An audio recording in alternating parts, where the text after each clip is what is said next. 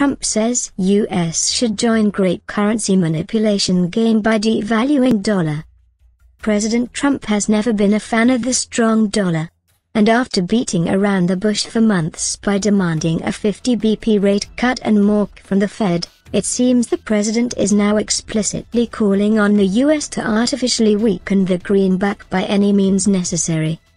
In a tweet, Trump blasted China and Europe for playing a big currency manipulation game and recommended that the US match or risk being the dummies who sit back and politely watch as other countries continue to play their games.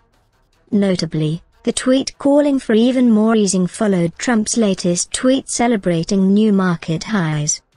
Trump's warning also comes less than 2 weeks after Bank of America warned that direct intervention to weaken the dollar would be possible in the not-too-distant future. According to tradition, the dollar and its value have long been the exclusive purview of the Treasury Department. But Trump has never been one to unquestioningly adhere to precedent. And back in May, the Treasury Department declined to name any country to its list of currency manipulators, though it added some to a watch list. Although the Fed and most central banks insist that they don't explicitly target the exchange rate, most observers know this isn't exactly true.